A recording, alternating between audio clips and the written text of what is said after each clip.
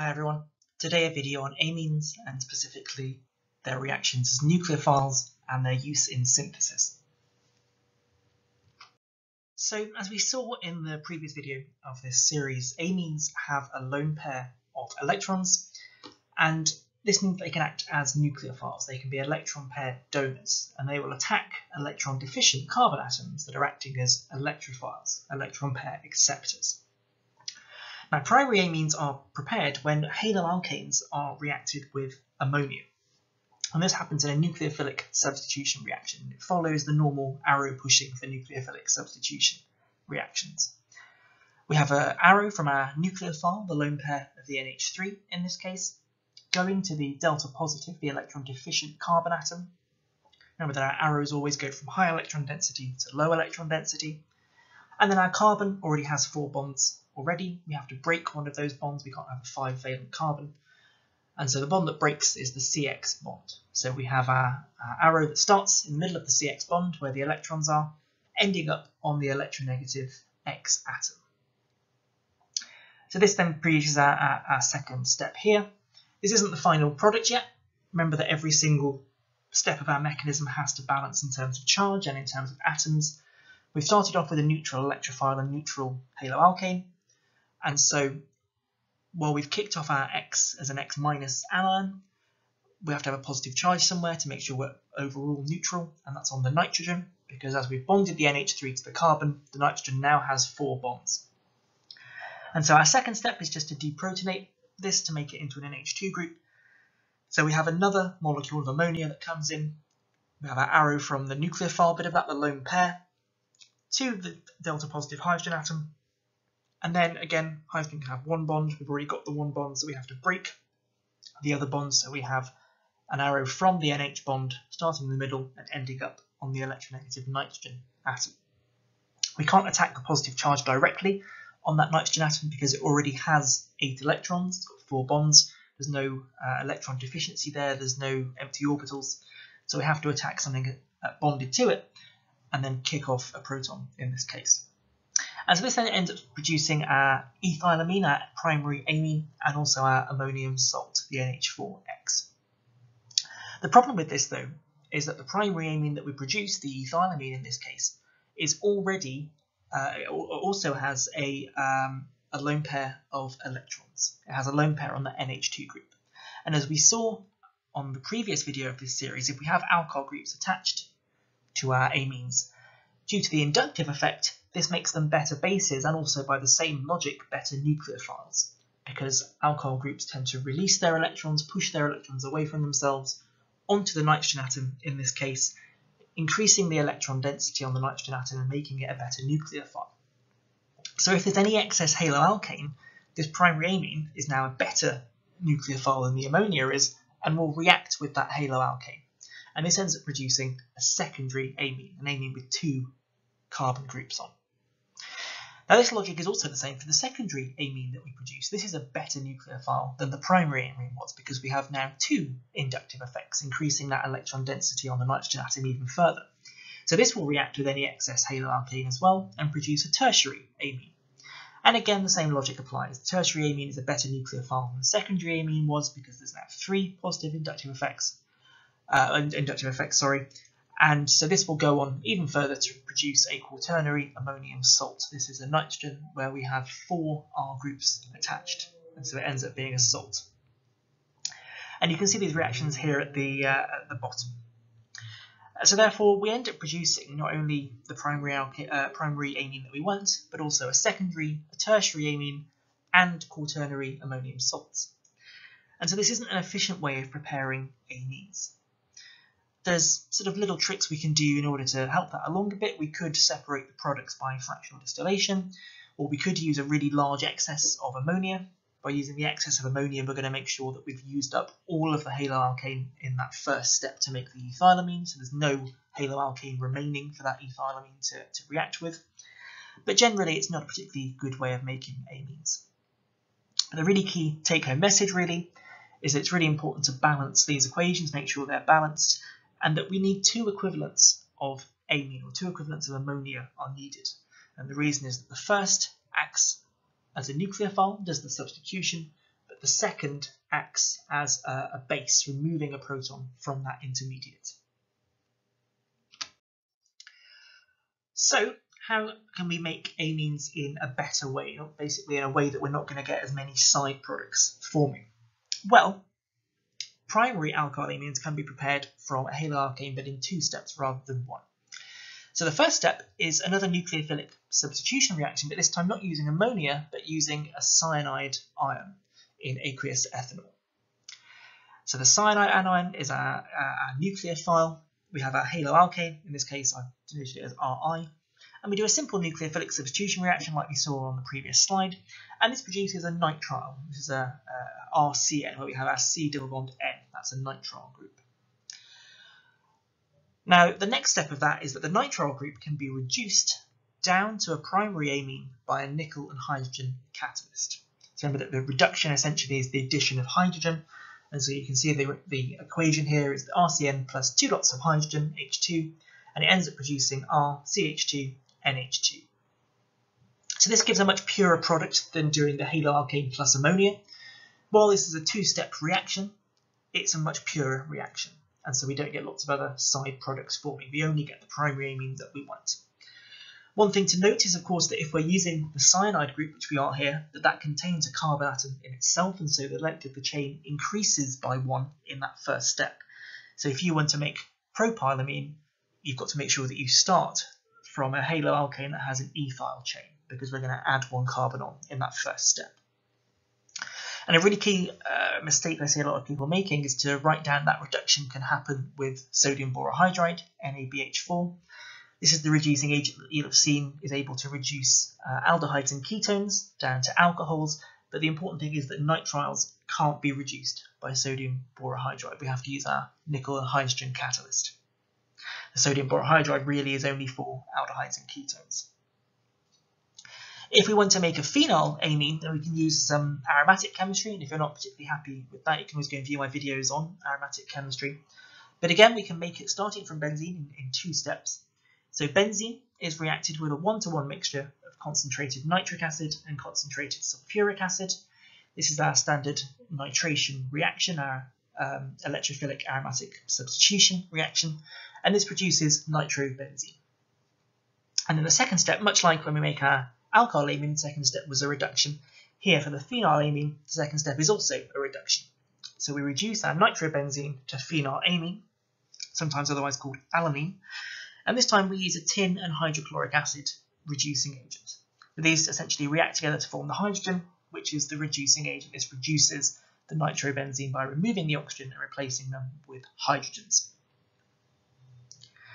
Now, since the reaction is carried out in HCl, the salt is formed, and so sodium hydroxide, like we saw in the previous video, we formed the salt. The salt is ionic and will be soluble, but if we want to regenerate our insoluble amine, we can add sodium hydroxide to essentially take the proton away from that and end up producing the phenylamine, the insoluble amine.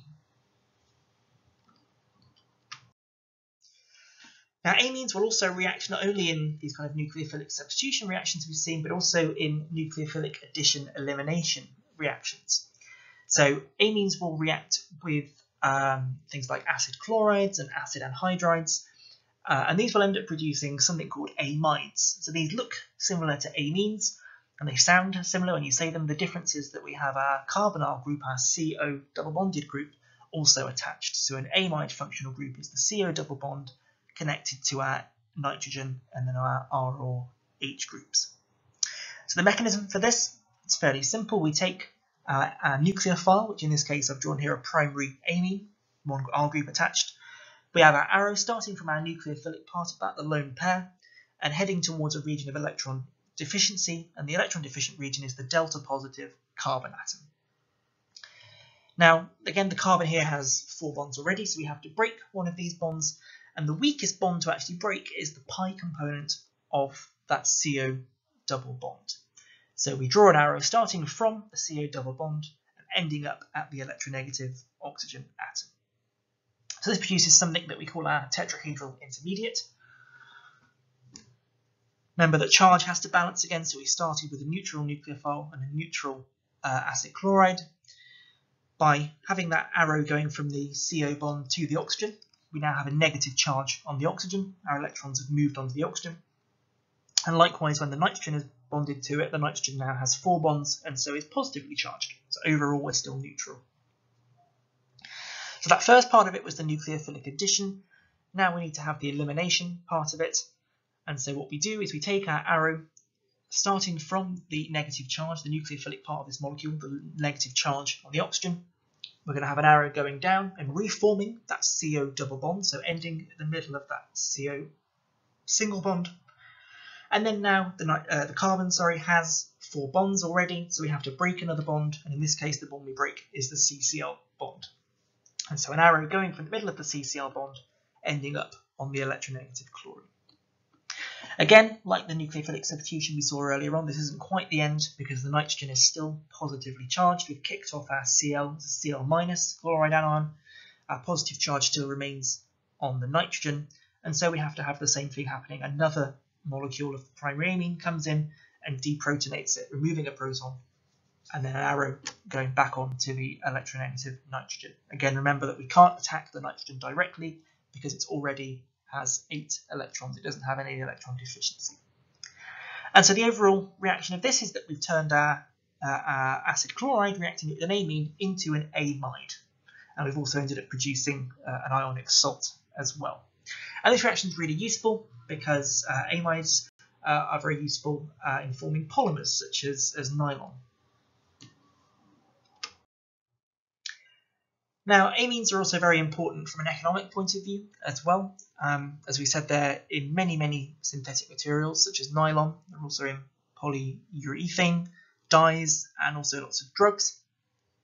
And the quaternary ammonium compounds that we saw earlier might not look particularly useful compared to the primary, secondary, and tertiary amines, but they are very useful.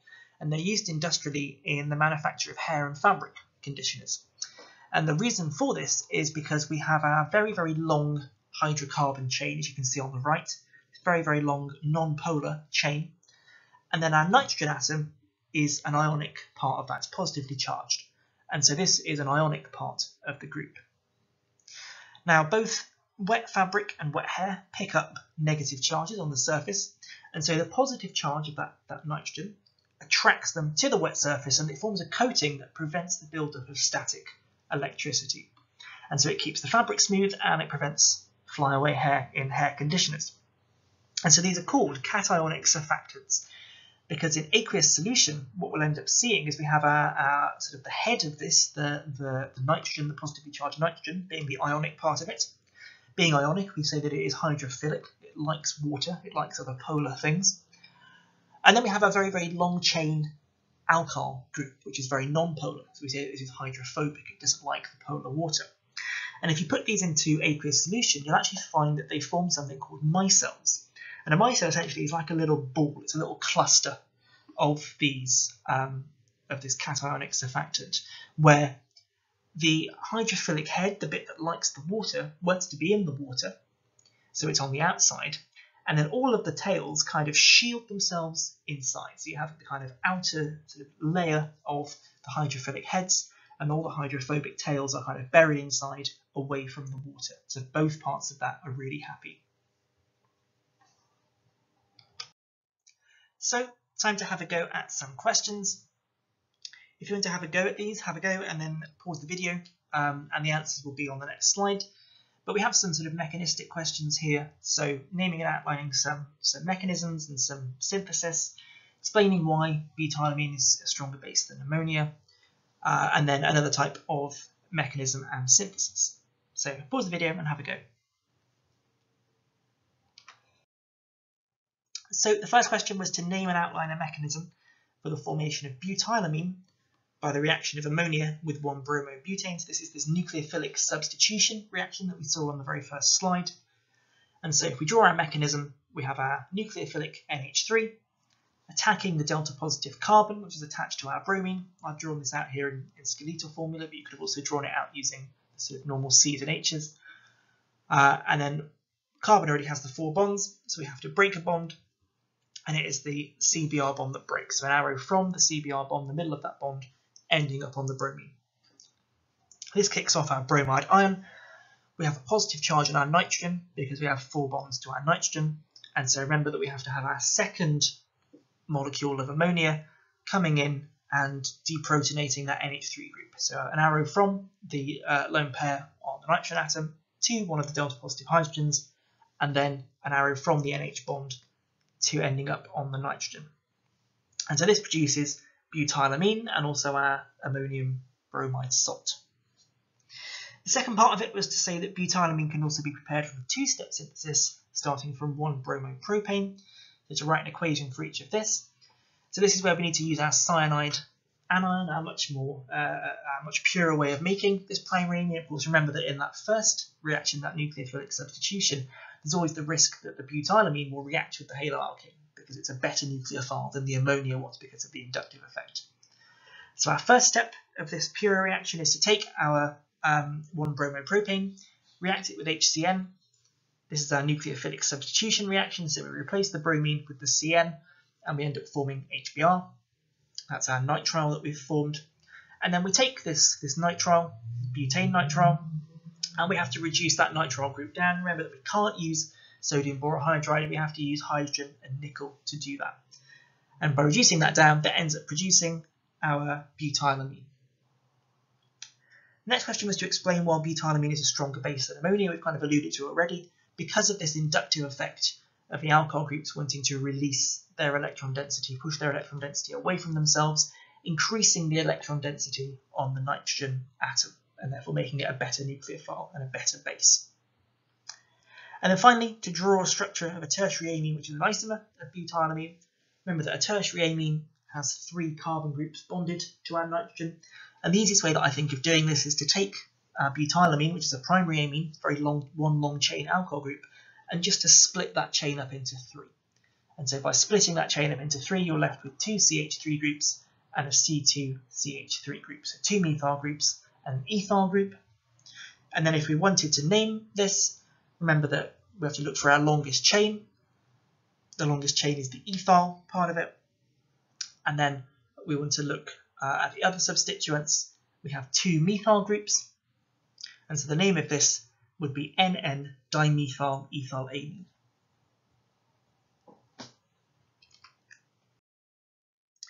The second question was about an amine reacting with an acid chloride. Name and outline the mechanism. So this is our nucleophilic addition-elimination reaction. So we take our amine, which we have our nucleophilic part of that, our lone pair on the NH2. Draw the arrow from there to the delta positive carbon, the electron deficient carbon. Again, the carbon can only have 4 bonds, so we have to break one. And we break the pi component of that CO bond. So an arrow from the middle of the CO bond ending up on the oxygen. Make sure the charge is balanced in the next step. So we have a negative charge on our oxygen because our electrons have moved onto it. And our nitrogen that bonded now has 4 bonds, so positively charged. I'm going to use the abbreviation R just to represent that long chain alkyl group just for simplicity. But the mechanism is exactly what we saw beforehand. The nucleophilic part is the negative charge on the oxygen. That comes down and reforms our CO double bond. And then again, carbon can only have 4 bonds, so we have to kick out the Cl group. So we have an arrow from the carbon-chlorine bond, starting in the middle, going to end up on the Cl. And this kicks it off as a chloride anion. But we still have the positive charge remaining on the nitrogen, so we need a second molecule of our primary amine to come in and deprotonate that proton from the nitrogen to turn it into our neutral molecule. And so the name of this is N-propyl ethanamide. Remember that when we name our amides, it's based on the carbon chain. The carbon chain is 2 carbons long, so that's an ethanamide. And then we have to name the alkyl group that comes off our nitrogen, and that's a 3 carbon length chain, so N-propyl ethanamide. Plus we have our ionic salt that we've formed. Make sure everything balances up in terms of atoms. The second question was to draw a primary, secondary and tertiary isomer of that amine.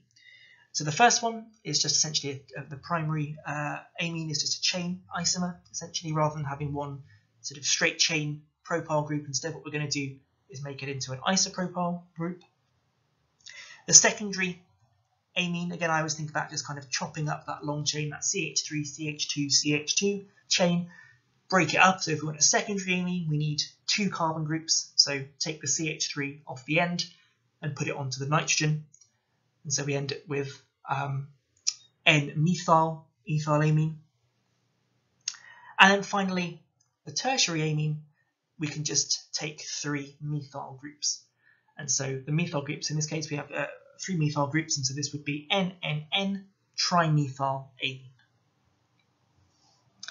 Finally, we're then asked to outline a 3-step synthesis of CH3, CH2, NH2, so ethylamine, starting from methane.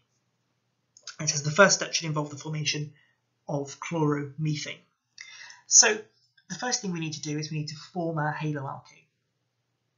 Remember that we talked about these reactions, either reacting it with ammonia or reacting it with the cyanide anion, started from haloalkane. So we need to make our haloalkane. And one of the ways to do this is to start from methane and to react it with chlorine in the presence of UV light. This is our free radical halogenation, our free radical substitution reaction, and this produces chloromethane and HCl.